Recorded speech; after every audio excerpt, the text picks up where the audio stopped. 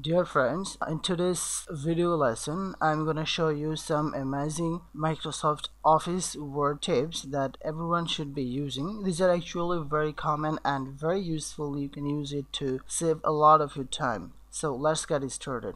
First one is, we usually select a word by our mouse like this, but we can also select this by just double clicking on a word like this.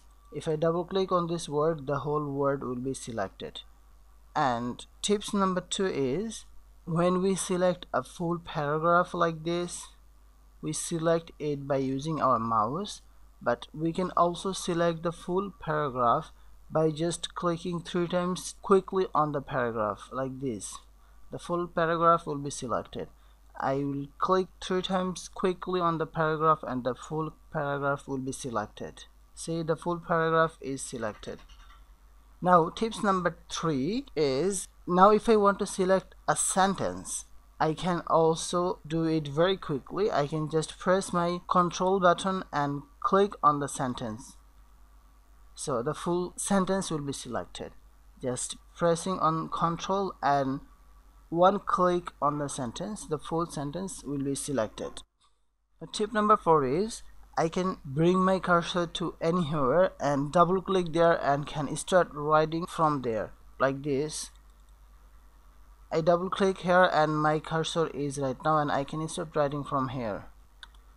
And I can also double click here, just double click and I can write from here. You see, also I can double click here, so I can write also from here. This is an amazing tricks.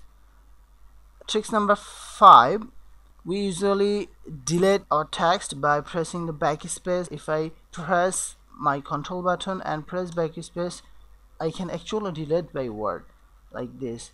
It will save time. I can delete like this. Just Ctrl and backspace, Ctrl backspace. It's a very quick way to delete. Tips number 6 is deleting any text format. Suppose I made this text bold, italic, bold, underline and red, and also change the formatting. If I want to remove the format of this text, I can just simply select the text and press Ctrl spacebar. The formatting will be gone. This is a very quick way to delete any text formatting. I can just press Ctrl Z again, the formatting is right here like this. Select the sentence or text, press Ctrl backspace, the formatting will be gone. So the last tips is, if you want to have a line in your document, you can just keep pressing hyphen 3 or more times and then press enter. You will find a line there. If you want to make the line thick, you can keep typing equal sign 3 or more times and then press enter. You will find a double line.